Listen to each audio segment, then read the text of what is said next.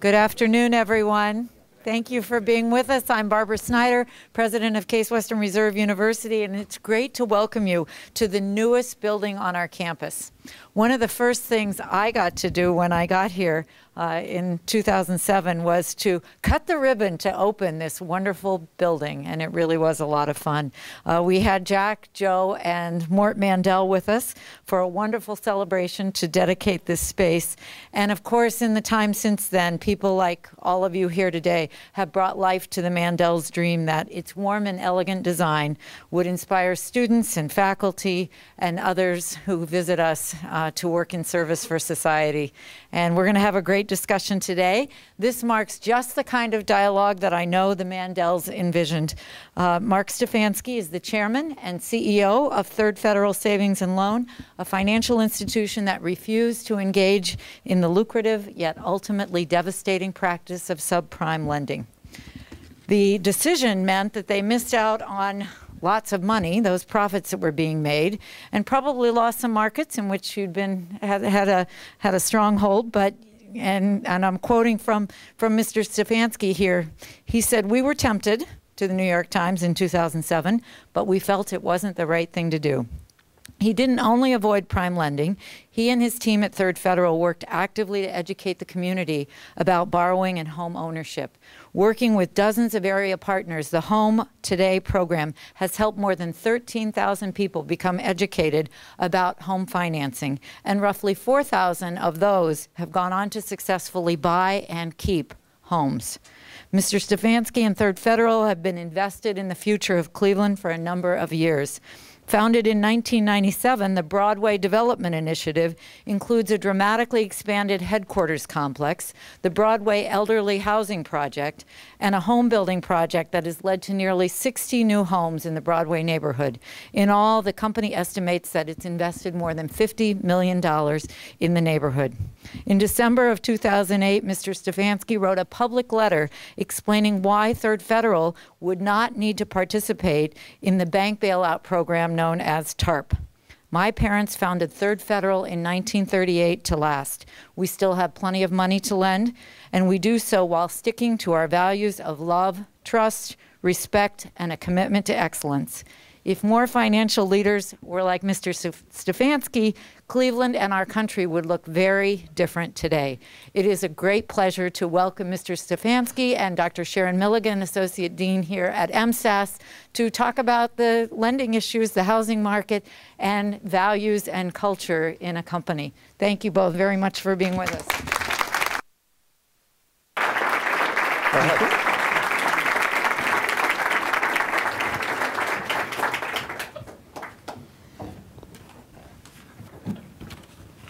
Hello. Thank you very much. That was very nice, and I hope to get a copy of that so I can show my family, so they know and understand what I'm doing. And also, if you have a cell phone or a pager, it would help us if you would turn it off at this point. Oh yeah.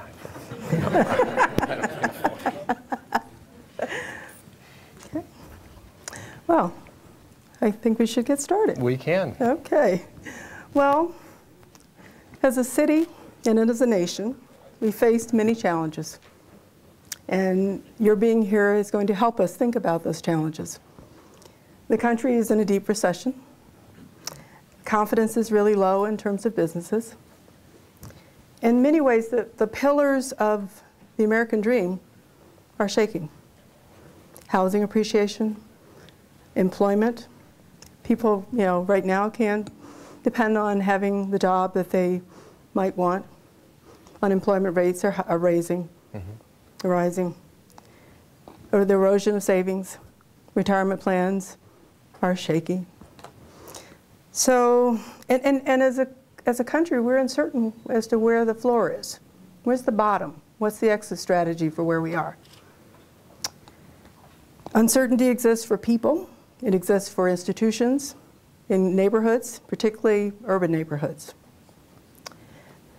As a community leader, we're very happy to have you here and happy that you've agreed to have this conversation in Case Western Reserve. And we want to ask you, I just have to start with a very basic question here. How does hoping you get to Cleveland? the question. Yeah, I'm there. I'm there.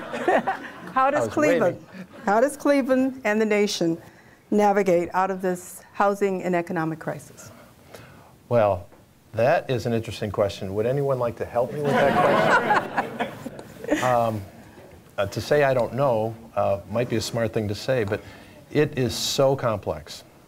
We have never, ever, in recent times, ever gone through anything like this. I think the idea that this is going to be fixed in a short time, I think, is an absolute ridiculous fallacy. Hopefully, you're not watching too much television. You can't help it, but everyone's looking for a quick fix. There is no quick fix. We are going to be in this deep recession. I call it a depression, I think, for a little while. And a little while is longer than, you know, tomorrow morning, a year. You know, you can look back on history, and the last depression lasted 10 years. It was 3 years before the stock market actually bottomed out. I think the things that we're seeing, they're just blips when you have something positive happening in the stock market. I think they're just blips. And I think that it's wise for us to just be prepared for a long-term effect on all this. And you saw the unemployment rates this morning. They're continuing to increase. And that's only for the people that have reported. But don't forget, there's a lot of people that are working part-time jobs that don't have careers anymore, that they're just, you know, trying to get by. Maybe they didn't report and go in and apply for unemployment. So it's real messy. And we're certainly turning to the White House and leadership for some practical approaches, because there is a lot of noise coming out of Washington pertaining to salaries and commissions and that kind of stuff, and I think it's just noise. That's not the central issue. It's not the issue. The issue is how do we get the whole economic engine going again? Did I answer your question? I think we're getting there. Okay. We're getting there. And I'm sure there will be lots more questions from the audience. I'm sure. Let me ask you another. You and your family and your company has been highly committed to Northeast Ohio. And I think it would be helpful to hear a little bit about your philosophy in terms of, in view of all of what's going on in the banking industry, despite the health of your company, your commitment to Northeast Ohio and to Cleveland. Well, it's not new. You know, my dad started the company, and my mother. Actually, they're on their honeymoon back in 1938 when they went to Washington to apply for the charter. If you ever saw the movie It's a Wonderful Life, I'm not sure if the movie came out first or my parents did this. and it's, you know, it's kind of hokey, but that's actually what happened. And from the depths of the Depression, my parents started Third Federal. And it's interesting, when you are the son of a founder, you have an interesting task, because if the business does well, the father had a good business. If the business doesn't do well, then the son messed it up. So my job is to try to continue on to hand it off to the next generation and not mess it up. And every now and then I go to my parents' gravesite for spiritual advice. And it seems like the last time I was there, I was explaining to my mom and dad how well Third Federal was doing, hopefully how proud they'd be of the success and all that, and that I didn't screw it up. And as I walked away, I thought I heard a voice that said, "There's still time." So my challenge is much, much different than a hired executive. I grew up in a family that all we did was talk about the business. My brother Ben, who's helping seat people, was a big factor in the success story as far as I'm concerned. Second father to me, and someone who's been a mentor for me and my success at Third Federal. But it's no small task, and we have a commitment to our values, which is love, trust, commitment to excellence, treating one another with respect, and having fun. Having fun with one another, not at someone's expense. Unless they ask for it, and then we give it to them with their own. But the truth of the matter is, we do make business decisions based on our value system. It's a completely different model than you're going to find anywhere else in the country.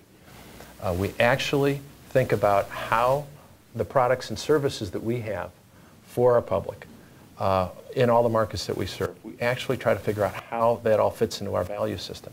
So if we're putting someone into a home that doesn't qualify, that we can make money on that, sure. But that's not what we're in business for. We say no. We actually say no to people. You don't qualify. You can get education. You can improve your status. You can do this. You can come up with a myriad of different ways that we can help you in the future. But right now might not be a good time to put you in that home. And because of that, I mean, we didn't do the subprime lending thing, but and we did lose market share. Love, respect, and there was another. I can do it the way I memorized it. Love, trust, respect. Love, trust, and respect. And commitment to excellence and fun. How does that play out in terms of how you work or function as a leader? Well, I am the keeper of the values. I need to demonstrate that day in and day out in terms of how I conduct myself at work. I try to do it at home. It's not as easy at home as it is to do at work. Try to instill those values in my family and to everyone I come in contact with. As I said, it's a different model. The most difficult part is at times, as Barbara was kind enough to mention in those remarks, that we do lose market share, we do lose money to someone else, which kills me. I'm a very competitive person, but we need to make sure that the people that are going to be in those homes are going to be partners of ours for a long time. And all we ask is that they pay us back. I mean, it's not that difficult. We don't ask anything more than just meet the terms of the agreement and pay us back. Okay. I want to ask one more question before we turn it over to the audience. We have 2 microphones in the audience, but I wanted to have you share with us how you see the relationship or the role of education in terms of revitalizing community and the work that you do as a leader in the community. Well, education obviously is critical, and education has been, well, I want to say this so I'm not as direct as I was with the group of students. They were tough on you. Oh, they were tough. But I was a lot more candid, a lot more direct. No, I think that the most difficult thing about it is if you look at the city of Cleveland, for example, with a budget of over $750 million, I think Kurt, you said 711 to be exact. I just find it hard to believe how our children can't be educated in the inner city. My observation early on was that the high school programs were terrific. They had scholarships and all kinds of ways to help kids get to college.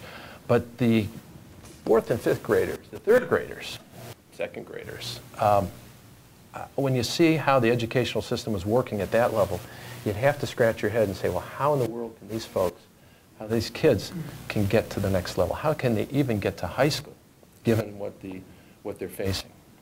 And so we developed programs early on through a foundation that my wife and I had, and through funding with 3rd Federal, to get people in the community, hire docents that would go out and mentor and to tutor these kids.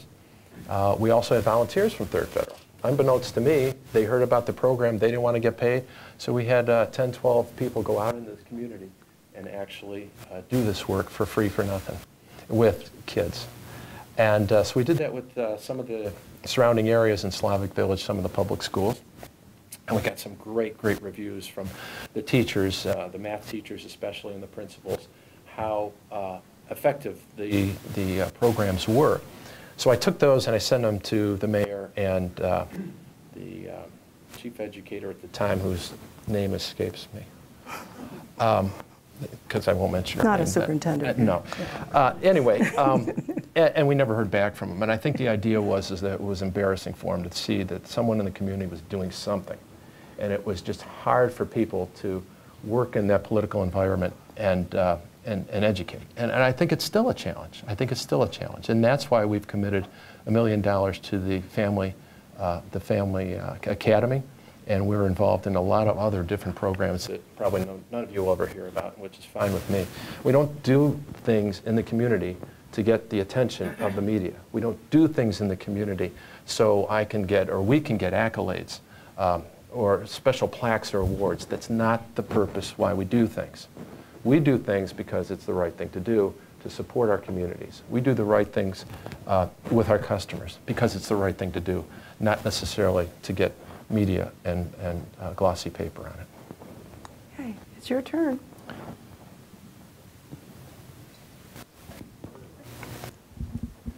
By the way, before you start, my reflexes are good, so if you're throwing shoes, I still play ball with my kids at home, so I can. Yes, sir. And you're a runner. Could you tell us a little bit about the foundation that Third Federal has started a year ago? So. Sure. About 2 years ago, we did a public offering, and part of the rules and regulations that we were governed by in the public offering allowed us to set up a foundation. So we set up a foundation with those proceeds for $50 million that the primary purpose is to give back to the community. You know, the laws that the Washington made up, one of the biggest ones is CRA, Community Reinvestment Act. We've been doing that CRA stuff long before there were rules that told us we had to do something like that. And so we've been committed to that right along.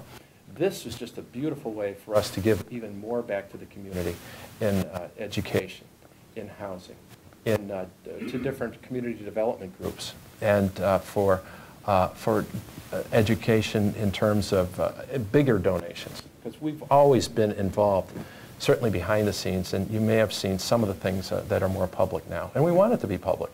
I can't wait to embarrass anyone else out there and challenge them to give more money, to give more support to the right organizations. So I think it's a great thing that we're doing. Kurt Carrickle is here, who's the president of that foundation, so if you want a donation, you should see him. Yes, sir. There's been quite a political argument going back and forth as to the extent to which CRA enforcement in the Clinton years was a significant cause of the subprime crisis. What's your view? Oh, sure. There's a lot of blame, a lot of blame. I mean, you can say it's anywhere from Fannie Mae, CRA, greed on Wall Street, creative products, the politicians that were looking the other way. I got a litany of hit list, you know, people that I could name, which I won't. But yeah, I mean that's part of it, I'd say. You can't regulate people to do the right thing. I mean, think about Sarbanes-Oxley. Now, how did that help us in this mess? It created a lot of jobs for accountants and a lot of regulation, but it didn't. If someone's going to be crooked, they're going to go bad no matter what you do. And you can't regulate that. You can't regulate values. You can't regulate commitment to the communities. You can try, but I just don't see how that can happen and happen effectively. Along the same line, are there ways that when you look at the lending market and the subprime market that was out there, were there things that could have been put in place, or should there be things that can be put in place? You have lots of additional staff that you don't pay called government regulators that like to visit you. But are there the non-regulated markets that should come under some umbrella, at least to keep people honest from this occurring again? Again, I don't know. If someone wants to cheat you, they're going to figure out a way to do it, no matter what regulation you have in place. You know, the heart and soul of our country really ends up being our value system.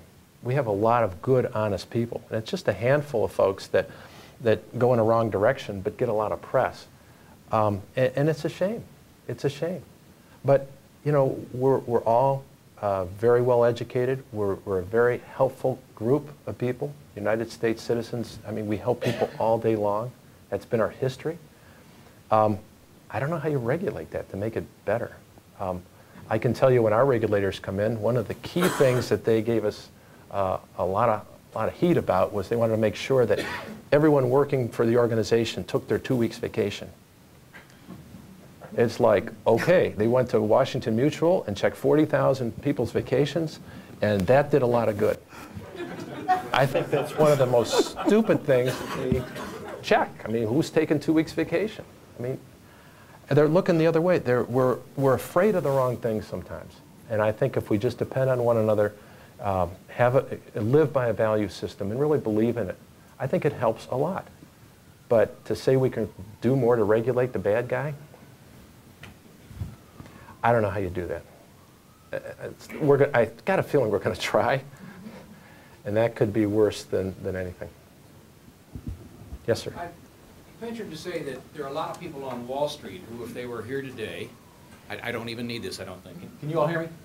A lot of people on Wall Street, if they were here today, might agree with you entirely and say, our value systems are similar to yours.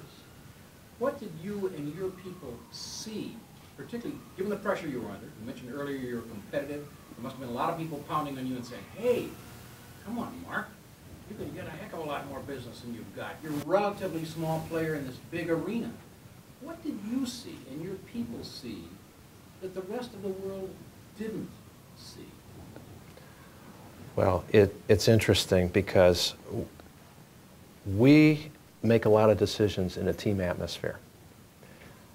And I was one of the ones that said, you know, if everyone's doing this, shouldn't we be doing something like this? And actually, it was our team that said, you know, if we're making loans, if we're doing business in the community, given our value system, how can we consciously go out and do the kinds of things that are being done? It just doesn't make sense. Negative amortization doesn't make sense. And so, you know, certainly I'd like to take all the credit.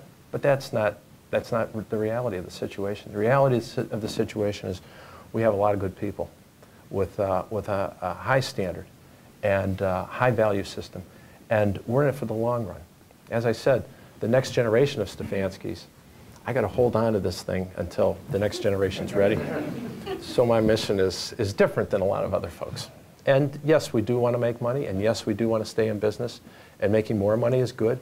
But in addition to what I talked about the values, I look at making money in a corporation being equivalent to a human being breathing air. In that human beings, we all breathe air, but that's not our sole purpose. And same as a corporation. Sole purpose is not just to make money. Our commitment to the community, our commitment to our customers, our commitment to society in general is much, much bigger and a much bigger task than I think a lot of people think about day in and day out. Yes, sir. Well, when you were making those decisions initially to resist that, were you a public company? Did you have stockholders to answer to at that time, or did you become public after, you know, that corruption, if you sense, was underway? I think we were afterward. We became a public company in 2007. A lot of organizations would have stockholders pressuring directors, the board and executives, to make that money. Yeah. And as you become public now, does it become more difficult? Really? No, you know why? You know why? Because the paradigm's going to shift. Because, just my opinion, I think the paradigm's going to shift where it used to be, and this is Banking and Finance 101, I think, or whatever it was when I was here for a short time, that the mission of a management team was to maximize shareholders' wealth or equity. And I don't believe that to be true. I believe that shareholders should benefit from the growth of the organization. I believe that shareholders will benefit as long as the company's doing the right thing, investing in the right products for the right reasons and not being too greedy. And we can see, and it's been demonstrated in the last 2 years, what greed and what creativeness can do to an organization. Because I don't think there's a shareholder today that's going to stick around and say, oh, yep, now you're going to make me more money. I mean, if your stock price is holding its own, I think everyone would be really happy. If there's moderate or reasonable, rational growth, I think stockholders will be happy in the future. And that's the paradigm, I think, that's shifting. I'm sorry, a related question. Your company started in 1938, but you became public in April of 2007. Yep. What was your thinking in terms of your family's thinking in terms of the time frame of becoming public, almost after 70 years? For about 70 years? Right. Well, we knew all this was going to happen, and we needed more capital. Okay. All right. So, it's a very simple explanation. Okay. Okay. Not to be flippant. The timing was right. And we had done a lot of things that we felt that we needed to do, and I think to remain competitive, given the kind of international competition that we were facing, we wanted to have more capital. Okay. And that was one way to do it. It was the cheapest way to do it. We could have done preferred stock. We could have done any kind of magical, mystical thing that Wall Street was dreaming up at the time. The safest thing seemed to be, and the cheapest thing seemed to be, to do a public offering. And sometimes it just seems to work out well. Yes? Mark, are you planning to expand geographically? Well, we are expanding right now. Broward County is one of our focal points right now. We've opened up we'll have 4 branches, I think, by the mid-June in Broward County. And I think it'll probably slow down a little bit till we can get a handle on the growth of those branches, along with what's the best way to go about managing our capital in the future. Because fast growth right now, I don't think gets us where we want to be, at least gets me to the next generation. So I want to make sure that that's one of my missions. How old are the children?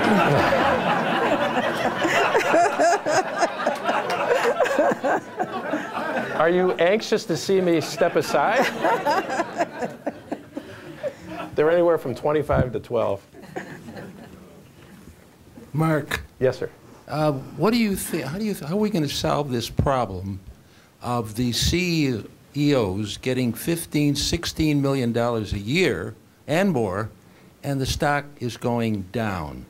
Because getting a few annual reports now, and I always look at that, Yeah. and it's not good. No. And I think it's been let go for a long, long time. I was wondering what your opinion of that problem is.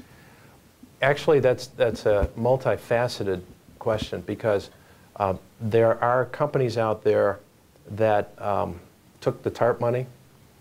I sent some TARP money to my, hold on a sec. I sent some TARP money to my daughter, because she lives in New York, to put in her account, because she was a little low. And I misspelled it. It was TRAP, T-R-A-P. So you have the TARP money organizations that are out there, and they're in a pickle, the big ones, because of what's going on. And I don't know. I kind of think that is, for lack of a better way to put it, a lot of noise that needs to be resolved, but that's not the central issue of what the heck's going on. I think that shareholders have a lot to say. The folks that did a lot of the damage aren't there anymore. We're in a capitalistic society. I don't know where the top is on salary or benefits. We're an incentive-based environment. I don't know how you quantify it and where you say enough is enough. If the company's doing well, I guess it's market-driven. If the company's not doing well, you certainly have to retain good people to get it through this phase. And you wished it never went that way. Yeah. Warren Buffett, for as long as I've been reading his books, has taken $100,000 a year salary, and of course the stock has done very well. It's not doing good now. But anybody who had invested years ago would be way ahead of the game. Yeah. And I think that, he's very, I've heard him speak a couple of times, he's very unhappy with this situation of the golden parachutes. Yeah, well, for sure. And if you take a look at some of the folks, and I think that one of the worst models out there is the GE model, where they had this gargantuous pot that they had these executives fight for and fight over, and then the CEO, got the Holy Grail, and the rest of the guys went to other bigger corporations and walked away with a lot of money, and didn't even work for GE anymore. But that's what they were guaranteed. And in addition to that, they'd say, well, I don't want to go to Chrysler unless you pay me as much as I would have gotten from GE. Yeah, it's messy. No doubt about it. But somebody's got to do the work, and I don't know. The AIG thing is really screwy. I mean, if AIG went into bankruptcy, I think a bankruptcy judge actually would have said, well, this is fine to run the business. But it's become a political, hot button, I think, for the folks in Washington, with all due respects to all the folks in Washington. But it's a problem, and it's getting a lot of sexy, headlines. And I don't think that's the issue. I just don't. I don't know if I really answered your question. I think I talked like a politician enough to get to the next one. Yes, sir. Since 1938, when your parents got the original charter, it was to be a savings and loan. That's correct. And since 1938, as a nation, we have stopped being a nation of savers. Part of the problem that we're in today. Mm-hmm. In your community work, do you try to address that problem at all? To encourage savings? And is there any hope that you'll start to save? I think a lot of people are saving more than ever before. I mean, and I think if you ask around, that's one of the problems, because we want people to spend more money and to borrow more money, which is exactly the problem that we had that caused the breakdown. It's not a real easy solution. People are afraid, and we've experienced all kinds of unusual transactions at our offices. People will come in and want $30,000 or $40,000 in cash immediately, and we'll count it out and get it all ready for them, and then they'll say, "Well, I changed my mind," and then they'll take it from our organization and go somewhere else, or go from another organization and bring it to us. One thing that was very, very helpful was when the FDIC changed to $250,000. Did you have an influx of savings? We continue to have an influx. And what stopped was that people trying to figure out how much money they had somewhere and then try to spread it around real fast. I think a lot of people took cash and they're holding it somewhere. I don't know where you would put it. I would just give it to my wife because it goes there anyway. But it's been a very, very interesting and strange thing to watch. And people just want to be reassured that their money is safe. And you know, that's been our mission. Along with paying competitive rates, I think helps too. Now, on the other side, we're talking about lending a lot, but on the other side, if you look at the crazy savings rates that were going on out there, to the benefit of the public, but yet to the detriment of the organizations. They were just trying to maintain liquidity. And really, talk about lending without conscience. This is like putting money on your books without conscience, because there's no way you can take it in at 3 or 5% and lend it out at, you know, the same amount and make money on it. Yes, sir. Mark, talking about the future, other than Freddie Mac and Fannie Mae, larger loans, can anybody bundle those and get insurance on them anymore, or are the rates going to go through the... Is there any lending being done at all? Oh, yeah. On that? Yeah, there's plenty of lending going on. How are those rates? Yeah, our mortgage rates right now are below 5%. I mean, that should make everyone go out and buy a house. How about large projects? I'm talking about hotels or medical market. You know, it seems to me there's no insurance anymore. That's why I'm wondering. Yeah, the medical market thing, you have to talk to the county commissioners about that. I'm not a lending for everything else. I'll tell you what, one of the benefits of that we've reaped from being very focused is being solvent and being able to see us through the next storm. And I'll tell you what, my learning curve would be really high when you talk about commercial lending, when you talk about what else needs to be done in certain areas, because we stay so focused.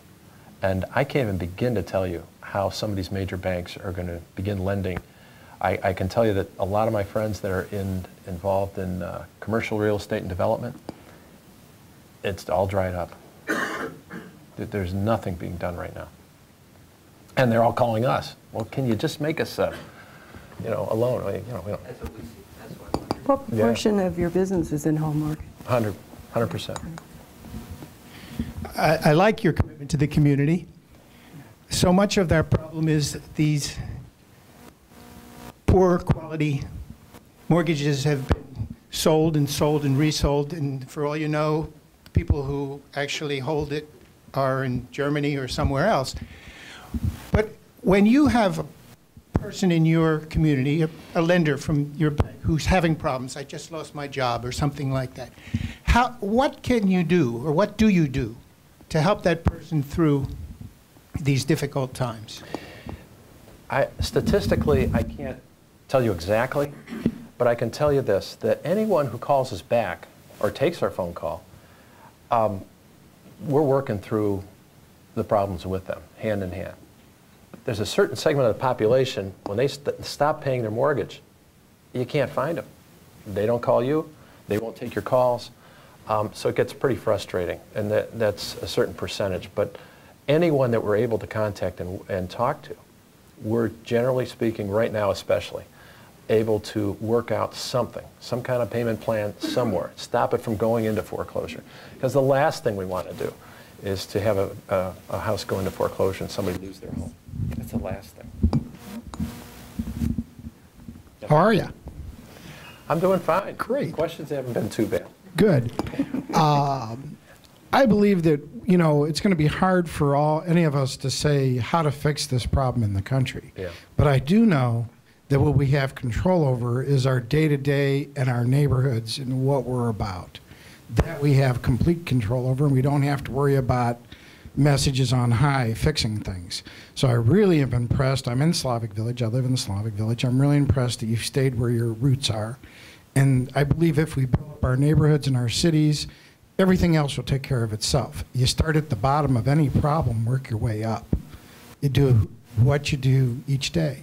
With that in mind, I really believe, to me, one of the things the city ought to be looking at in banking in general is more live-work situations. Because of the economy, it's where we started as a country. People had, you know, a little restaurant downstairs, a bakery or a business, a garage out back. And that is the toughest lending that there is. It's outside of a commercial or industrial. The residential people won't pick it up. I have a number of properties in the Slavic Village area. Yeah. You got to buy them cash. Yeah. So the people that have money that could bring money into the city, where you have lower overhead and you're more efficient and it's better for mankind, they can't get anything but a 10-year loan with a lot of money down. And then but they're living there. You know, there's a lot of instances all over the city where we have live-work circumstances that people would come in and bring money to the city if they could get a loan as that being their house. It's a real gray area. Is anyone going to address that? Because they're liquid people. They're good credit risk. You know, that was the basis for Slavic Village. That's right. A long time ago, we used to do a lot of lending like that. I don't know if that will come back. It seems to make sense that it would or could or should. Why not? Why not? Exactly. Who's going to lend on that? It'd be a stretch for us right now. But I'm sure. Still should be by the people, not the property. It's the people's ability to pay back and what their values and their trustworthiness is. Sure, and that's where the banks are invaluable, because those are the kinds of things that banks actually do. And unfortunately, you know, our scope is very, very small in terms of our commitment. But I think there's plenty of banks out there that can do that. They do it as commercial. Yeah. 10-year, high money up front. It's still somebody's home, and it's what brings the neighborhoods back. I understand. I understand. When there's an aspect of business that you are or working within a community, doing social and community development, that is outside of what you do you often use collaboration or partnerships with other institutions to help make those things happen for you mean like big banking institutions? Yeah. Community development corporations. Yeah, we do a lot with community development, a lot with smaller organizations that do make a difference, and they're in it for the right reason. They have a value system. They get it. They understand what needs to be accomplished.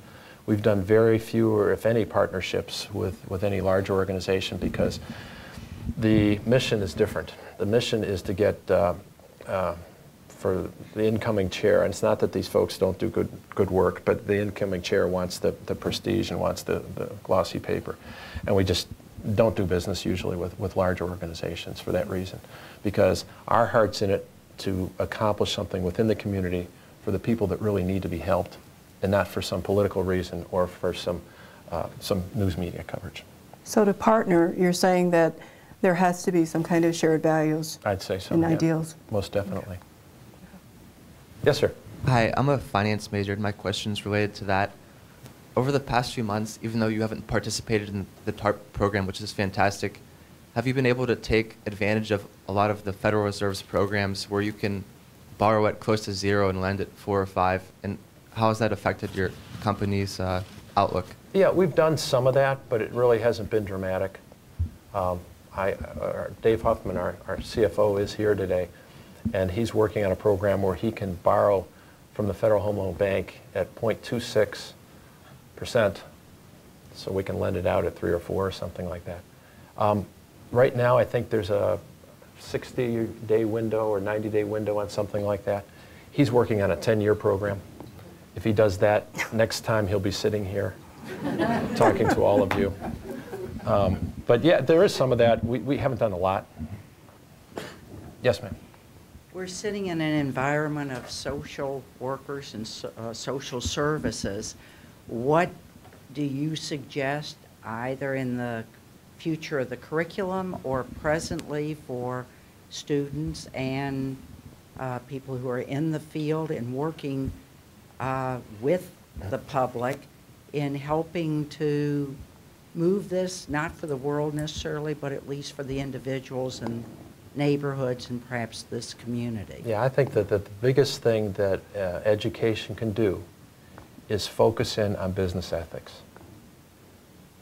Single biggest mission, I would say, I would throw a challenge out there to whoever's in education, would be business ethics. Because as you can see, where it can lead to if you don't have those business ethics.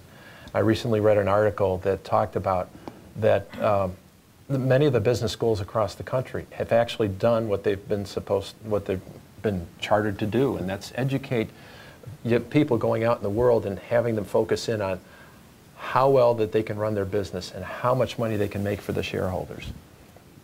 And that's okay, except I think we forgot about business ethics along the way.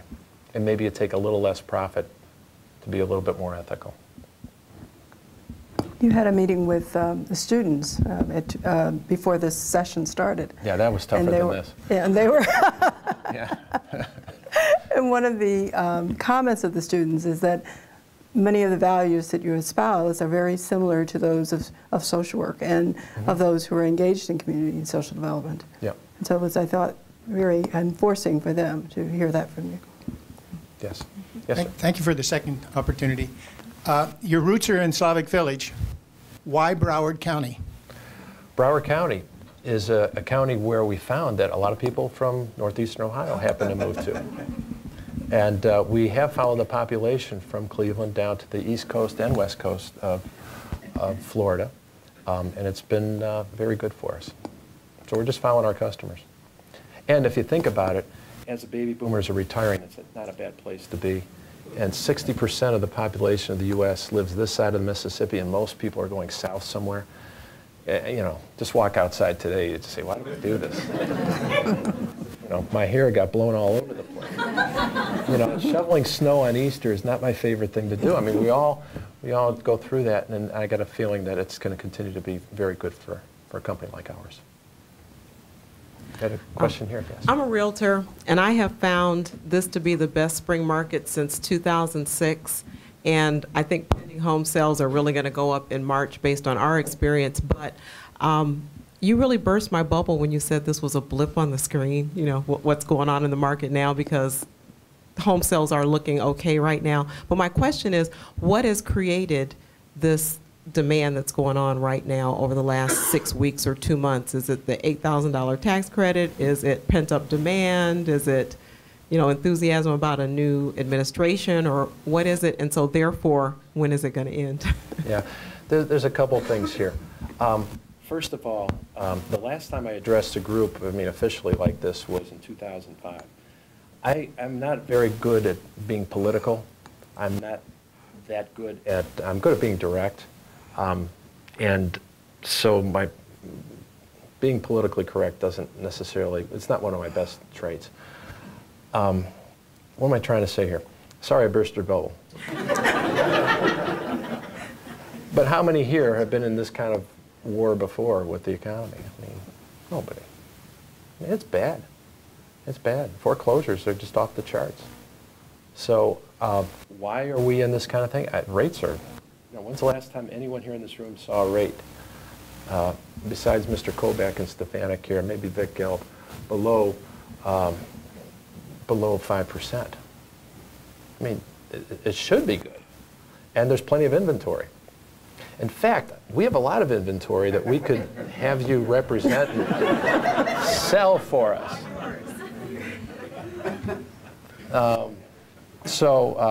Yeah, I mean, that's part of what's going on. I mean, the rates are really good.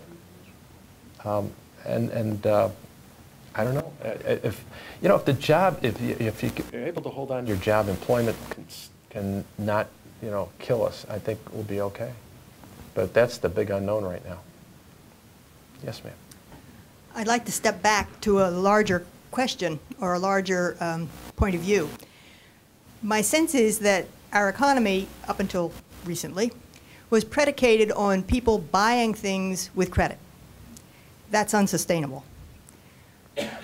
I wonder if you have any sense of what the new basis of our economy could be that is more ethical than buying things we don't need with money we don't have. Or realistic?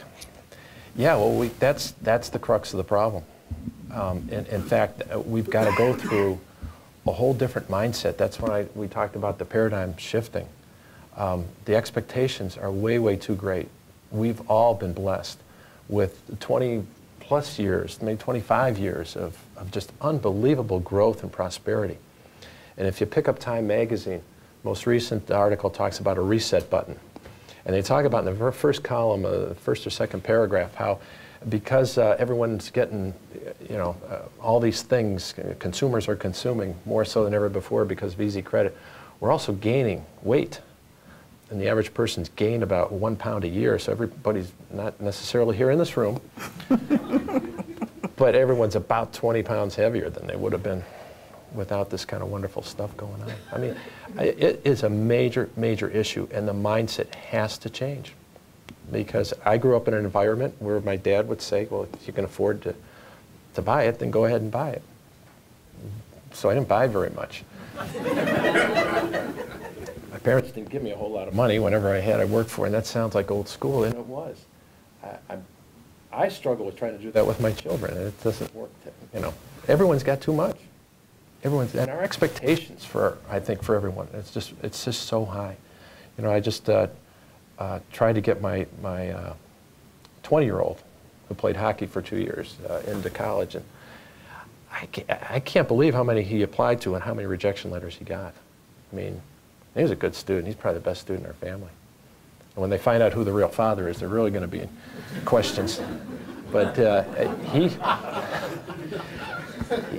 he had a great profile, and I'm telling you, he didn't. If he applied to 12 or 13 colleges, he got into 2, which we were kind of surprised.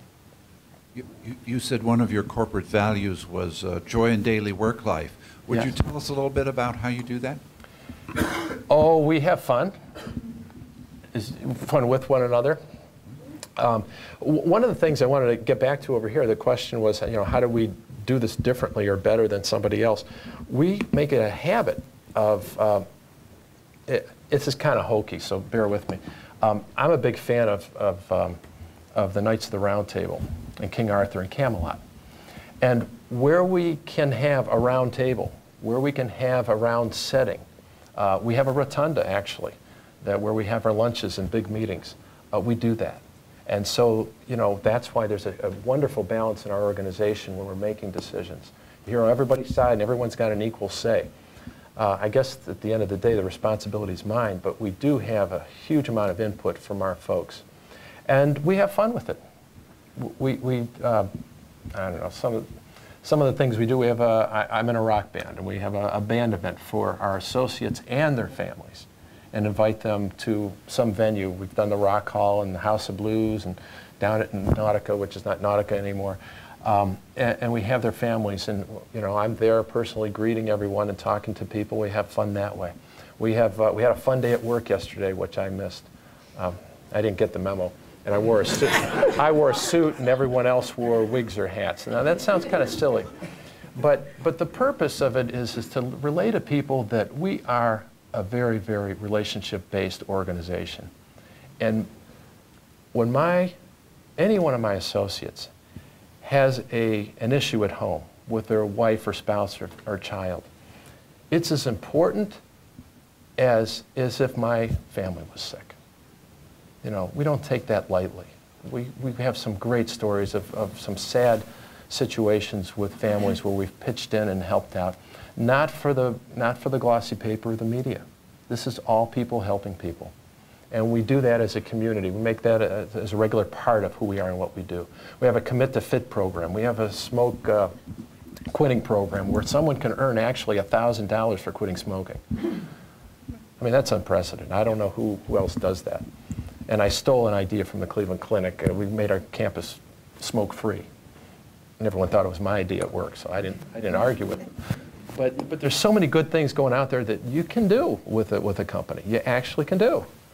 But you have to put your ego somewhere.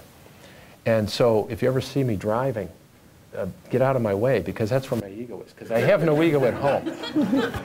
At home, it's impossible.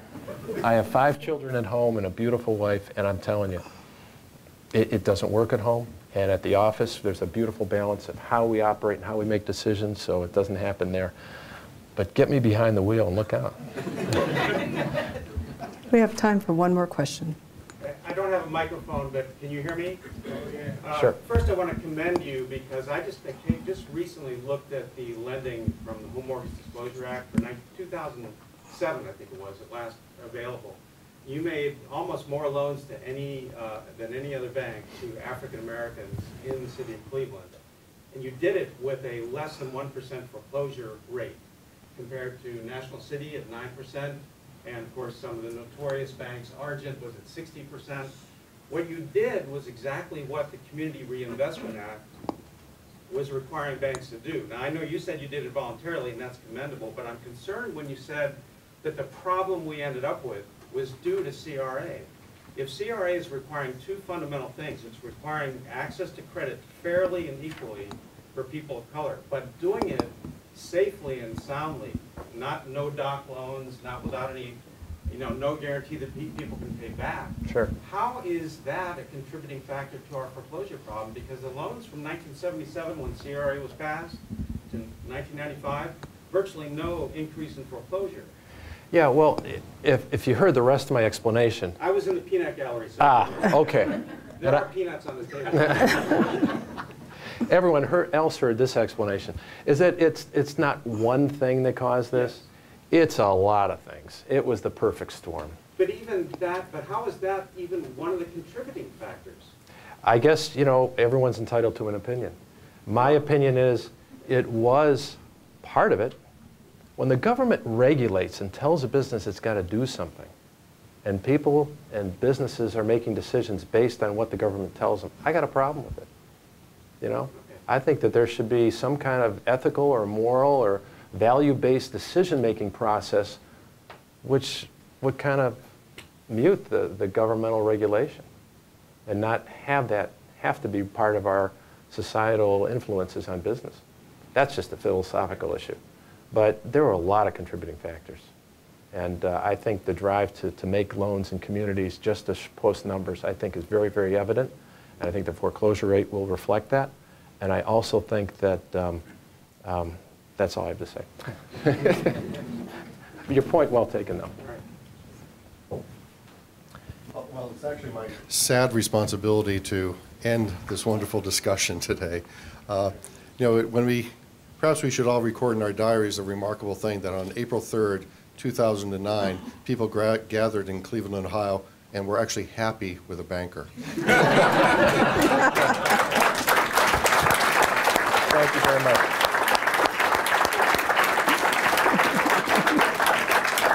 You're very kind. Thank you. Marc Stefanski, I want to thank you for what you've shared with us today. We did have a wonderful meeting with our students. I want to mention that a number of those students were Lewis Stokes Fellows, and Congressman Stokes is here with us today. And those students are being trained to follow through on the mission that he has represented all of his life on, and helping people in the community. And we thank you for what you've done, Congressman Stokes, and we thank our students.